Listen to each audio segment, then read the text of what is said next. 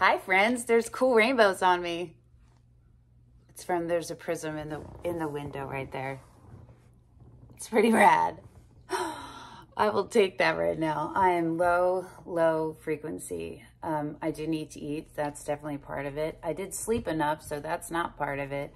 But I did come from the Eurogyne, and I got a new pessary, which I can't use. So it supports better than the other one. It's called a Gellhorn. This thing, look at this. What can I show you for size?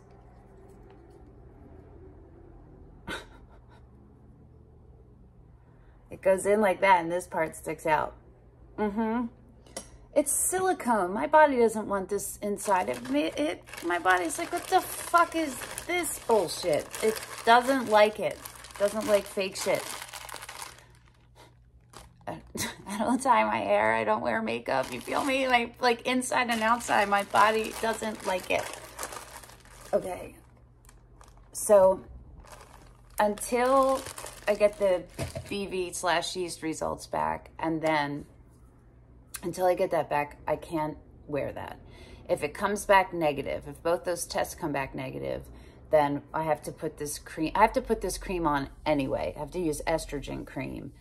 He said that there could be like micro abrasions on the pelvic floor, in the pelvic floor or the vagina or whatever from things. So the estrogen cream will help with that, and I would have to put that and like put that in every day or use it. Let's just say use it for like 2 weeks and then try the pessary. But I can't have any kind of antibiotics, and I don't know if I can have estrogen cream until after September 22nd, because on the 19th to the 22nd is all my testing, my GI testing. Okay, so that's the update with that.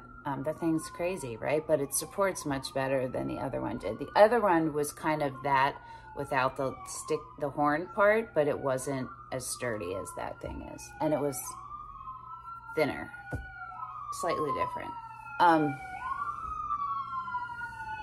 Sirens.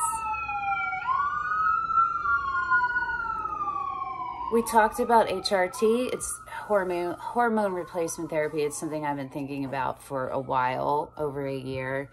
And we're not doing it, but I'm wondering if I really should. So you go on hormone replacement therapy when you're in menopause. You can go on it for a lot of reasons, but we're going to do relevant to me.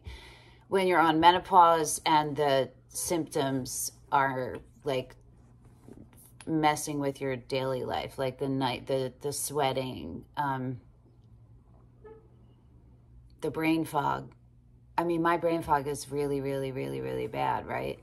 But I was like, yo, yeah, I have those, but like, I just don't care. Hot flashes. I'm like, they're annoying and stuff. The brain fog is really bad, but like, I don't know. I don't care. And I thought maybe the hormone replacement therapy could help with the tissues themselves, and like with the hormones, like give it some strength back, which would help with the prolapses, but he said no.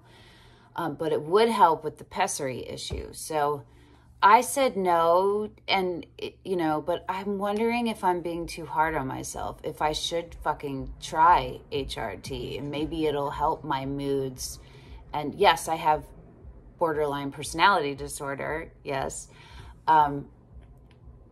And so my moods fluctuate, but maybe it's hormonal too. Like maybe some of this can be relieved. I don't know.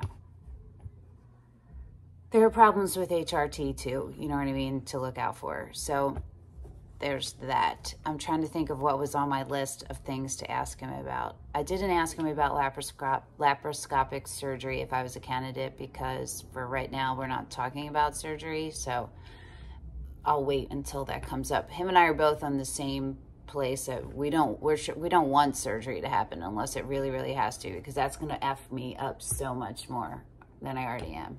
I'm just remembering that I never did the Wern technique clear passage intake, which is to get rid of the adhesions. There's this whole physical therapy technique created by a doctor and his wife. You can Google it, WURN. And then they do visceral manipulation, but like super intense. And I know I have adhesions, and I know that's contributing to this stuff. So, but remember, it's between $6,500 and $8,500, and it would be out of pocket because my insurance does not cover it. And I do not have that. So, but I still feel like I probably should look into that. Okay. Why was it? See, the brain fog is really bad. So maybe I don't know. I'm not high. I'm out of weed. I'm totally out of weed, and I won't be able to get any for like a week. That's going to be unfun.